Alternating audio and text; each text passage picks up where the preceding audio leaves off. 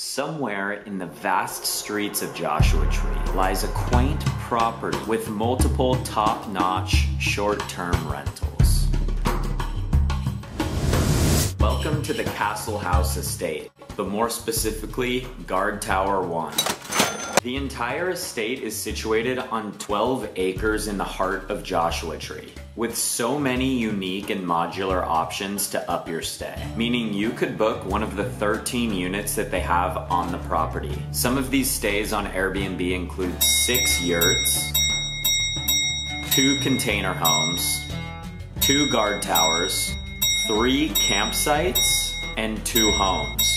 Or you have the option to book the entire estate, all 13 sleeping arrangements, and that includes a 3,500 square foot nightclub, dining hall, or a roller rink for just $2,700 a night. Amenities at the Castle House Estate include a wood-burning sauna experience for $22, a movie theater setup for $30, popcorn included, and a loaded room service menu. Check out this menu, it speaks for itself. We ordered bottles of water last night at 10 p.m. and they came within 5 minutes. One thing to note about Guard Tower 1 is that there are actually no bathrooms inside or no running water. If you have to go to the bathroom or take a shower or just wash your hands, bathrooms are about 150 feet away in a little trailer. They're actually pretty nice, just some good information to have. It's definitely more of a glamping experience in Guard Tower 1. And when you're in Joshua Tree, there are so many things to do. These are some of the things that we did while we were there. Again, you can pretty much do just about anything. Obviously, I highly recommend going to the national park. It's kind of unlike anything I've ever seen in a desertscape with big boulders and Joshua trees, and it's just one long road, super windy through the park, and we did a little rock hike, which was super fun. The second fun thing to do in Joshua Tree is Tortoise Rock Casino. It's a newer casino. I mean, first of all, if you're into gambling, I would highly recommend going. It's a brand new casino. It's also right at one of the entrances to Joshua Tree National Park. For breakfast, I got donuts from Jelly Donut. And I'm not just saying this, I thought it was one of the best donuts I've ever had. And yes, the looks are deceiving from the storefront, but trust me, they're very good. Crossroads Cafe has a huge selection of breakfast items, and Frontier Cafe is also another great place to go for breakfast. For lunch, either of those 2 cafes, or there are a ton of Mexican restaurants in Joshua Tree that we didn't even try. For dinner, we went to the Joshua Tree Saloon for one night, and that was super good. Big selection of burgers, and the burgers were super good. And then Sky High Pie has some of the best pizzas I've ever had. Again, great food in Joshua Tree and ton of different restaurants to choose from. These were just the ones that we happened to go to while we were there. Now for the reason you all even clicked on this video in the first place. When you first check into Guard Tower 1, they give you a code to the front gate. Once you enter, you drive between Guard Tower 1 on your right and Guard Tower 2 on your left. And then you pass by both towers, and then you take a left, and then there's a parking area, which is kind of nice because it kind of cleans up the entire estate so that there's not a bunch of cars randomly parked everywhere. Now it's kind of a far walk to lug all of your bags, so what we did was we just parked in the middle of the road, unloaded all of our stuff, and then went to go park.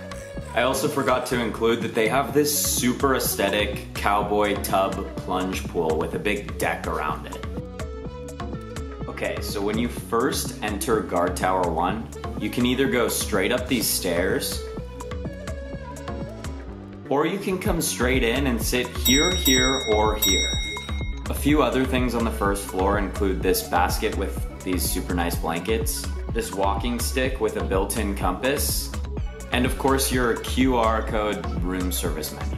And then tucked under the stairs is your mini fridge stocked with sparkling water and Monster energy drinks. And then on top is your Nespresso with a drawer full of pods underneath. I made an espresso with this coffee machine and I highly recommend it.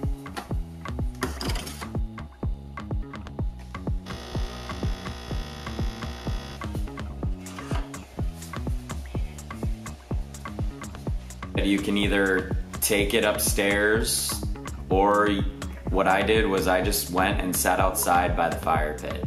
And by the way, you can use this fire pit as long as you bring your own wood. You can just get a bundle at the gas station for like $5. You're not allowed to smoke inside, as you can see here, but they do offer this nice little ashtray outside. So it's not that they don't encourage it if that's what you came to Joshua Tree to do. All right, let's head upstairs. And just so you know, there are no shoes allowed in the unit. So I'm not trying to plug my foot finder or anything like that. From a first glance, the stairway might seem kind of small, but it's actually like kind of the perfect size to not take up too much room downstairs. Once you're up the stairs, you get your bed, your split AC unit, and even comes with a TV that's fully functional. Yeah, there's not much more room for anything, being that it's an awkward shape, but it's kind of perfect because you don't have to have the bed in the living area downstairs, and it doesn't take up that entire space down there. So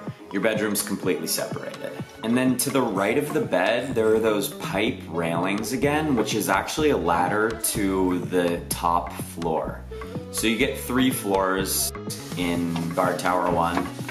And it's super cool going up to the top floor because they have this nice turf up here. You get this cool mechanical hatch that you climb up through. Kind of feels like you're going up into like a bunker or something. And then up on the floor, they did turf on the ground, which is a great move. And you get 2 lounge chairs up there, which is great for sun tanning if you want some privacy. And then also while you're up on the top floor, they have these cool little ridges in the top of the walls to make it look like a castle. Very cool look. This is like plaster, I believe, or smooth stucco. Not really sure what materials exactly that they used on Guard Tower 1, but yeah.